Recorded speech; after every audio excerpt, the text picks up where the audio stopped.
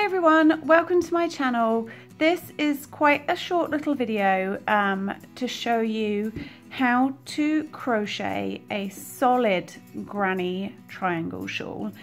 This is quite a long requested video by a number of people who have commented or messaged me after watching my other granny shawl video, which is based from a traditional sort of granny triangle, and a lot of people have asked for a solid version. So it is an incredibly simple, quick, mindless repeat of just one row, so you don't really have to think too much about this pattern, and you can just keep going for as long as you like until your triangle is as big or as small as you like. So you can keep it small and have it like a shawlette, or you can go huge, which is what I always tend to do, and have it as just a massive, great big granny shawl, which is the ideal cover up for when it's a bit chilly, but it's not cold enough to have lots of layers. So this is a great pattern for if you want to mix up your granny shawls. And as I say, it's been long requested.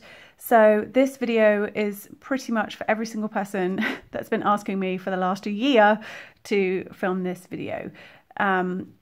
So grab your yarn, whatever yarn you want, and let's begin.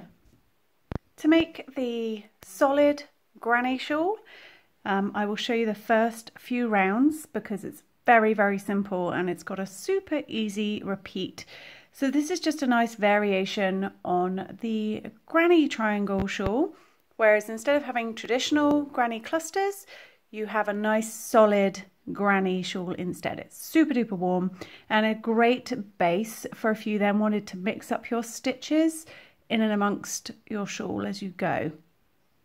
So I'm using some leftover yarn.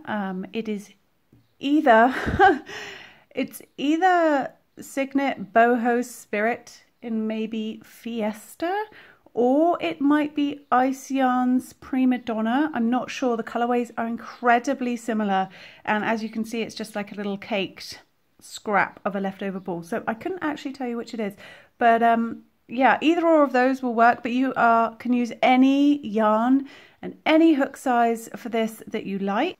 So I'm going to start with a magic ring. If you don't know how to do a magic ring, I have a video showing you how that is done. I will link to it in the description box below. And straight away from your magic ring, you're going to chain 2. Now this chain 2 does not count as a stitch, so you are going to ignore it on every single row. So I want you to put 3 double crochets into the center ring.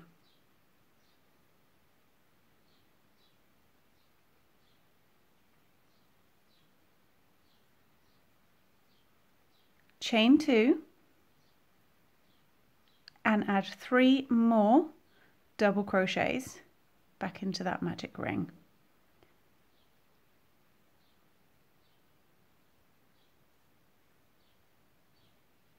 Then you can go ahead and tighten up that magic ring to draw it closed. So you can see already we have a little slightly rounded but a little triangle. So this will be the peak of your triangle and this is the long edge here. So to do the next row, you're going to chain 2. Again, this chain 2 does not count as anything, and turn your work into this very first double crochet here. You're going to put 2 double crochets right into that very first stitch. Then you're going to pop a double crochet into the top of the next 2 double crochets. So you're going to go underneath and catch both those loops. Just 1 in each.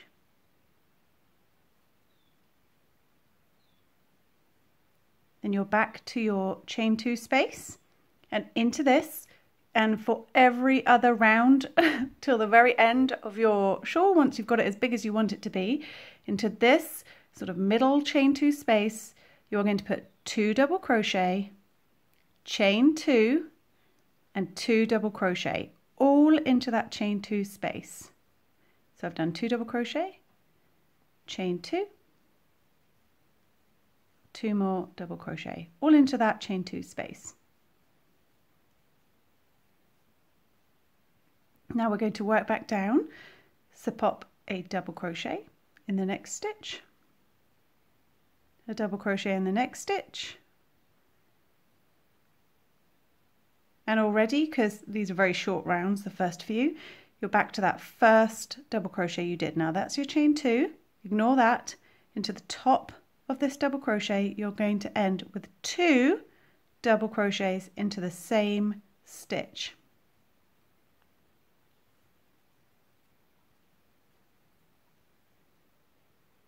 Chain 2, remembering that that doesn't count as anything. Turn your work and put 2, so an increase, 2 double crochets into that very first stitch.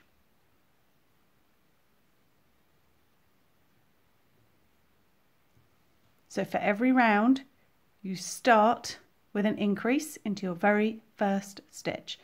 Then you're going to put a double crochet into every double crochet along. So that's 1, 2, 3, 4, 5.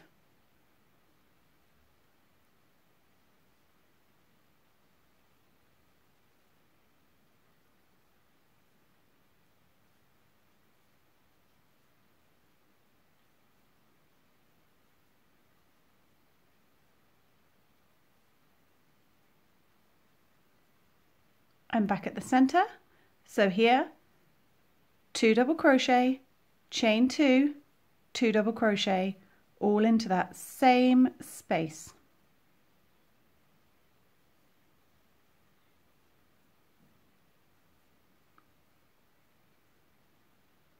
Working back down this side, you're going to put a double crochet into all of the stitches until that very last one. So for this row it's 5.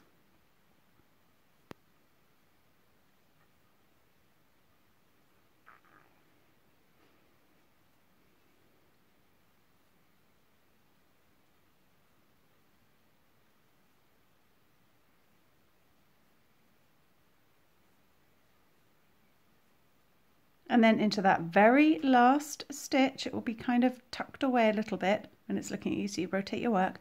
You're going to end on an increase, which is 2 double crochets into the same stitch.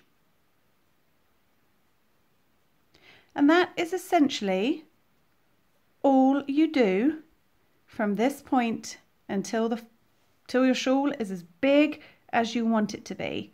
I'll show you one more row. Chain 2, which doesn't count as anything, turn. Start with an increase into that very first stitch. Then 1 double crochet in each of the stitches right up until you get to the chain 2 space at the top.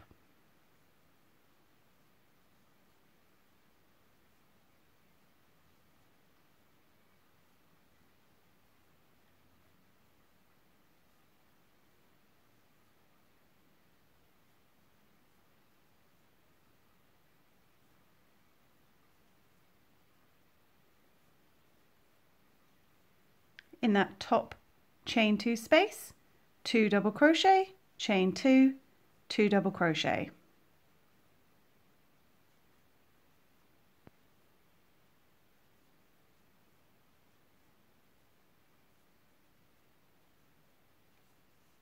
And then on the way back down, 1 double crochet into every stitch, ending in this sort of last stitch that's slightly tucked away, end with an increase into that very last stitch.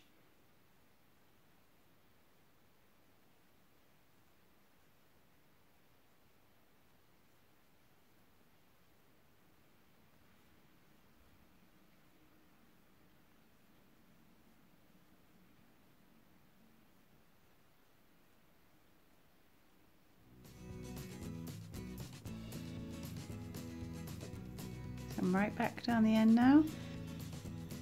and I'm ending with 2 double crochets into that very last stitch. So that's it, that's all there is to doing a solid granny shawl.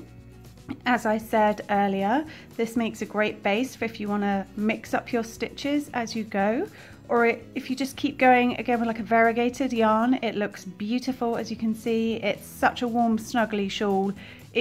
I mean, it's great. I love granny shawls. So this is a fab little variation on the traditional granny shawl, and I hope that helps. Happy crocheting!